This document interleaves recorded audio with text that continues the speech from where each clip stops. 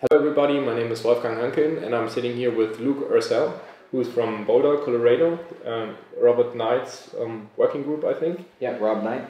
And first of all, let's start. So how was your trip?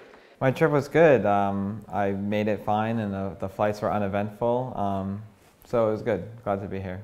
You arrived just yesterday. What are your first impressions about the campus and Bremen and the surroundings? Yeah, it's gorgeous here. It was a little bit rainy yesterday, but the campus is fantastic and everything is green. And given that there's fires in Colorado at the moment, it's nice to be here where there are no fires. But you're a little unlucky with the weather. Last week we had sunshine. Mm-hmm. This week it's a little cloudy and rainy. I hope it gets better. So how long are you going to stay here? I'll be leaving on Thursday, so just a few days here at the short course. And when is your talk? Tomorrow morning. Tomorrow morning. Yeah. So maybe you can talk a little bit about your scientific background. What will the talk be about? Yeah, so I'm currently a graduate student in Rob Knight's lab at the University of Colorado Boulder, and I'm interested in microbiome and microbiome studies, in particular multi-omics integration, so taking the microbiome data and maybe metabolomic data or the metagenome data and integrating that specifically in human health or clinical situations. So what I'll talk about tomorrow will be the CHIME workflow, the CHIME database, and the scripts that we have for analyzing 16S ribosomal RNA sequences in terms of community composition. So my studies and the projects I'm involved in mainly look at microbial communities in and on the human body, but the methods that we use could easily be applied to environmental samples as well. Have you talked to the participants of the course already? Or, I mean, you're only here for a couple of hours. So what is your first impressions about the participants? It looks like the participants come from a wide range of backgrounds. I've only spoken to a few of them so far, but I really hope to meet hopefully everyone during the course of the next few days. But it is exciting to see so many people from so many different universities here talking to one another, and I always like when you have different backgrounds coming together because then they really complement each other.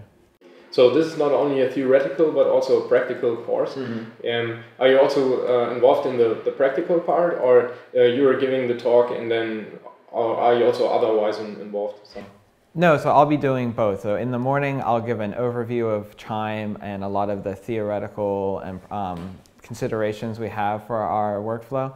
And then I think for the rest of the day, we'll be doing practical hands-on experience. So we have a tutorial data set that we'll go through. We'll take it from taking the raw sequences that you would get off of any next-gen sequencer like 454 or Illumina or MiSeq. And then we'll work that through building of OTU tables, and then as well as some visualization techniques and statistical analysis on those training sets. That sounds good. And what are the take-home messages that you would like to deliver in your talk, and what is the main things that the students are supposed to learn in the course? For my section, I would really like the students to just understand the different techniques and the power of some of these tools, and the fact that CHIME strives to be is very open source, so you can integrate the trees that you're building in Silva or the sequences that you're collecting from somewhere else. Also, there's the talk for if you have your data and you process it in CHIME, you can then upload it to the MGRAS server and do additional analyses there. So I would, and also for the fact that we're really encouraging new ideas. So if you have if anyone develops interesting tools or techniques or algorithms for the study of microbial communities, then we would love to implement those in CHIME as well. And so it really is still a work in progress. It gets better with every release. And so if there's any features that they would like to see in the program, to contact us, and we can work to make those a possibility.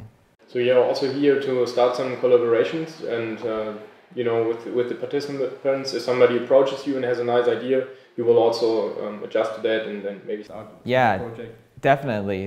I mean, people are working on really interesting projects, and they have questions, or they're coming up with situations that we haven't thought of yet, which is why maybe the tools and techniques are not currently included in Chime. But I think through organizing fantastic groups of people together, like in this course, we can start to make those connections and put the people who have the data sets collected and the individuals and labs who are developing the tools, we can put them together and do really good science.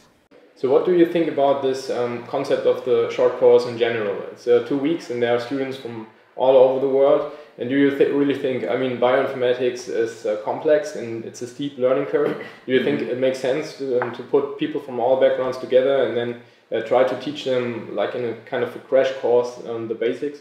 Yeah, I think it's very worthwhile. For instance, we did a 2-week course on Chime in Bangladesh, and we presented to statisticians and clinicians and people who had never used a command line before. And at the end of those 2 weeks, you could really see that they had grasped a good deal of the concepts and they were comfortable with Chime.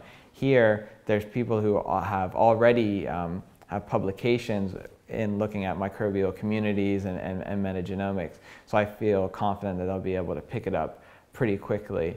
And having a situation like this where they're exposed to different tools and the pros and cons of each tool, and maybe they can determine for themselves what tools are beneficial for their own projects, I think is a really good format.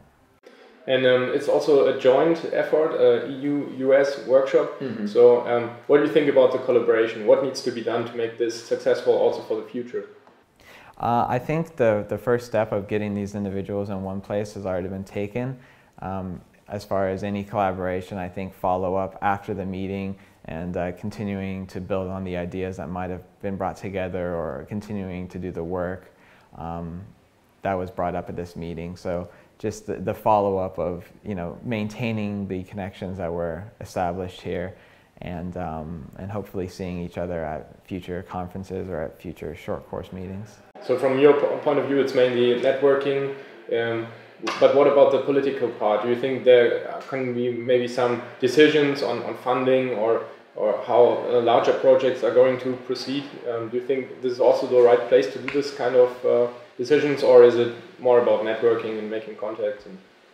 I think the making contacts can lead to all sorts of different situations. So I do believe that it's possible that those kinds of talks could get started at a short course. Thanks a lot for your time and for answering the questions patiently, and have a nice meeting. Thanks.